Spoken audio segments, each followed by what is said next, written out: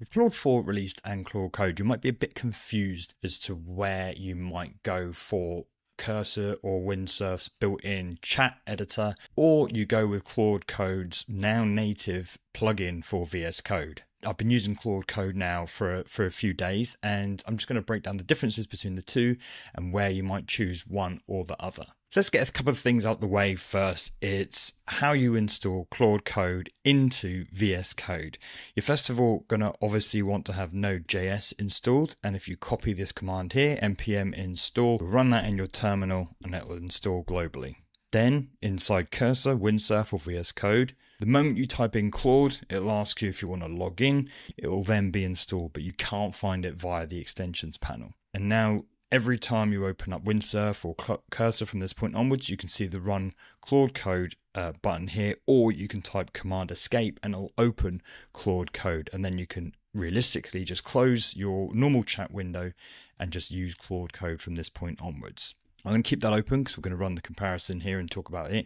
Realistically, there's not much they're adding to this sort of plugin, they call it. Realistically, it's just like a slightly more modified version of the terminal. It gets context here. You can select lines of code and you'll see that it picks up that context again, or you can go per file. But other than that, pretty much everything else is the same. The second thing I want to get out the way is the difference between, if we click on the modal drop down here, is max mode. This is different from using the max plan inside of Claude Code, and we'll get into that being one of the main differences later on in the episode. But when you logged in, you got to choose between the API route or you got to choose between the max plan subscription route. Max here is different.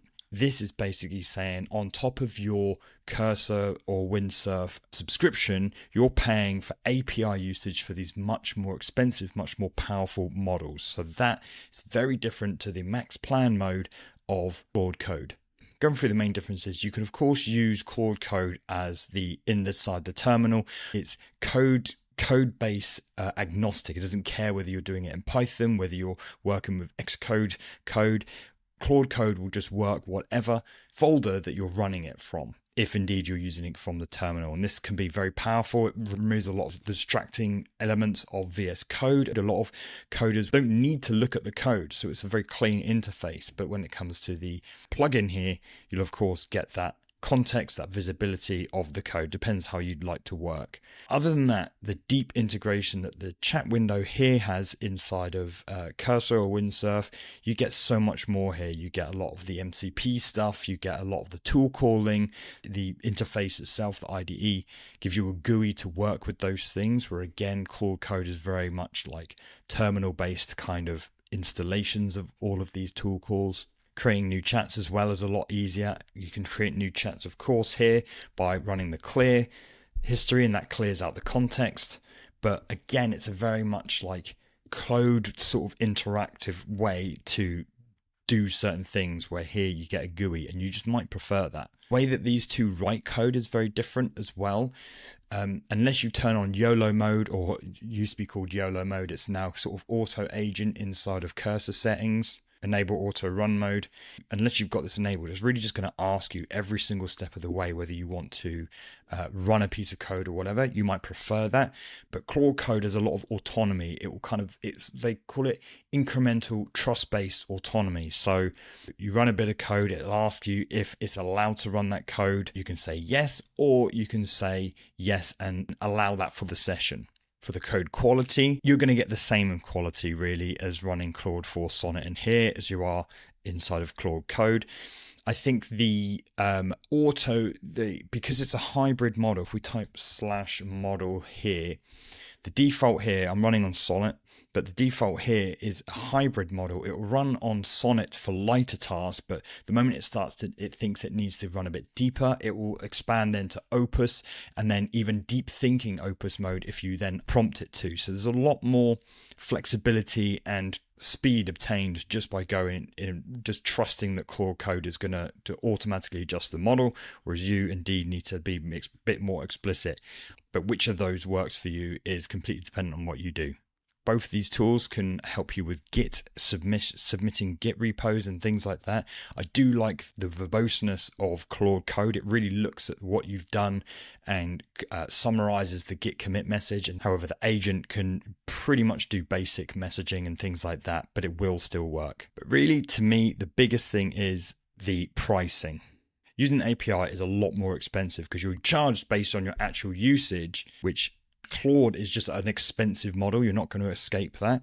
If you are a heavy user of Claude already, then it might actually be worth going for the $100 plan because you get unlimited usage pretty much.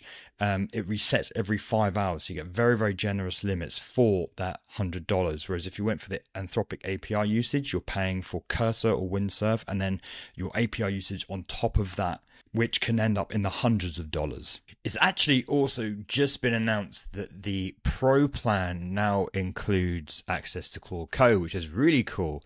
If we look at limits here, it's saying that you get around 200 English sentences. Now, they use different vernacular for the max plan. They actually tell you messages instead of sentences, at least 225 messages every 5 hours. So what I can deduce is that this is about half the amount you get on the $100 plan.